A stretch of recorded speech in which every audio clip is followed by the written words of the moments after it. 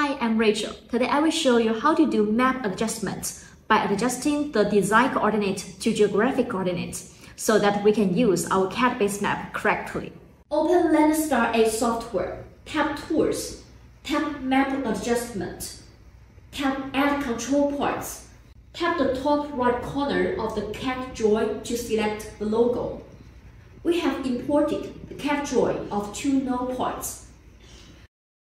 Tap the left capture arrow and go to select the first point. The coordinates of this point will appear. This value is its geographic coordinates, and then tap OK.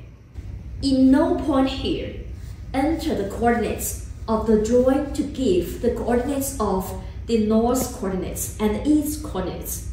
After completion of the input, tap OK and next. Then we select another point.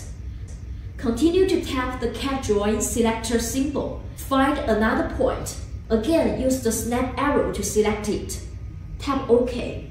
Enter the correct coordinates given on the drawing for this point. Tap OK, and then tap Next. And we will be able to see some new data such as translations, rotations, and scaling data. Tap OK again. LandStar 8 will automatically update this data. After that, we tap the CAD view. Re-tap the point we just selected.